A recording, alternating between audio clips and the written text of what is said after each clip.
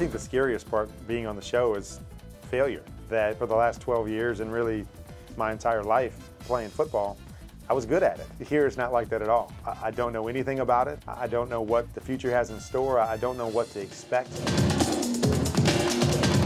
To me, the convincing came when my wife and I sat down and we discussed whether we felt like this could be something that would be great for us as a family. Through this process of them talking to us about Dancing with the Stars and making this decision, she got more and more excited about it. She watches the show. She's always wanted to do the dance thing.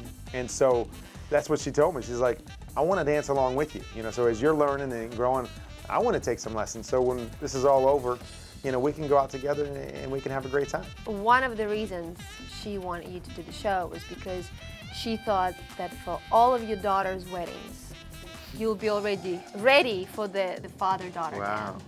That's good. She's planning ahead. She's planning way ahead, being that I have two that are 4 years old. But yeah, that's a great reason. I mean, to be able to swoop your daughter out there for the first dance in her wedding would be really, really cool. And be like really good at it. Oh yeah, too, and just like and do like impress everybody. Whip and a lift and like a dip and That'd flip. be awesome. But right? the problem is that it'd be really nice to do that when nobody knew that I could dance.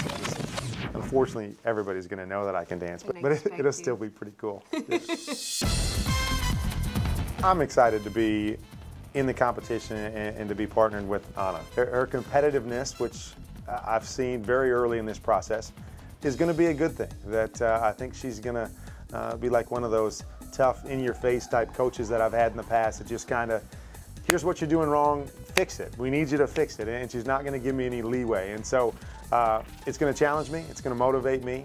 But I think the competitor inside of me is going to step up to that challenge, and I think it's going to be good for her. I think the challenge for me is going to be figuring out the technique. Can I be in the right position? Posture. My posture be right. All those little things I think are going to be the biggest challenge for me, and can I make that transition? The biggest challenge with athletes is that they need to kind of come out of their shell a little bit and start to perform in it. Because with like football players, when you guys are on the field, you don't have to, think who you throw in the ball and smile at the same time and, shake your shoulders as you're doing it, which is in dancing, it's kind of important. Like the performance part, the smiling and making it look easy, that's going to be probably a new thing for you, Kurt.